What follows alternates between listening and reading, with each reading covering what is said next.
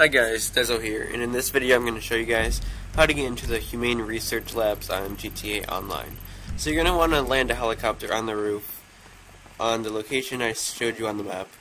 You're going to want to walk over to these blue pipes and do the same thing we do for all the other wall breach glitches to get inside places. You're just going to load up a job, confirm settings, and then go back, confirm. It's going to put you inside here. This place is huge.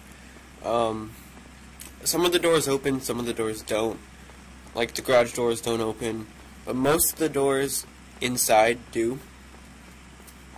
There's some sliding doors, there's some regular doors. To get out, all you're going to do is just stand anywhere and do the same thing.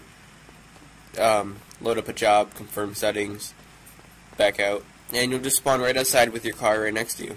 I showed that in a couple minutes in the video.